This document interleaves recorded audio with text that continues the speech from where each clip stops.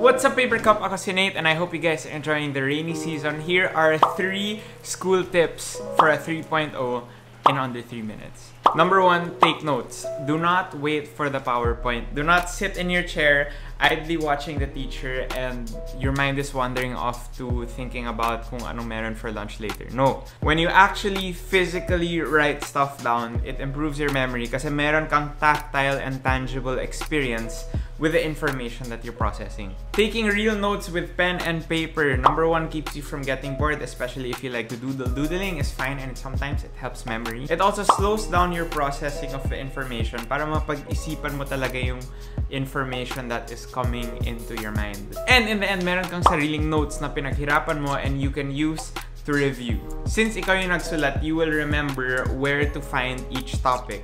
Second is to make friends. Sa tingin ko, ang pinakamahalagang magagawa ng isang tao sa buhay is to build relationships. It works throughout all of life and it's no different kapag nasa school ka. Of course, one of the most significant benefits is kapag meron tayong personal problems and we need to vent to a friend, you know, we will have someone right by our side to help us do that. But beyond that, your friends are gonna be your ka-lunch, your study partners, your commute and carpool buddies, your future business contacts, and ang pinaka-importante, your final project group mates.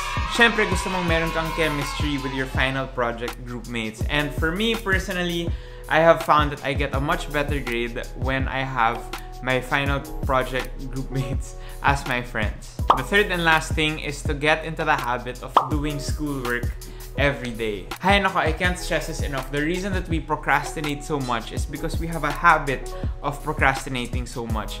Humans are creatures of habit, and if we build that habit, we're gonna keep doing it for the rest of our lives. Eh wala, nakasanayan na natin gumala and lumakwatsa. Is that a word? Kahit Tuesday pa lang. We're used to watching YouTube videos and scrolling through Facebook even until after dinner. Kahit wala pa tayong nasusulat para sa 5-page paper na due the next day. If you want to pull up your grade, get into the habit of doing work every single day, no matter what. Maybe except Sunday. Ito, example lang to ha.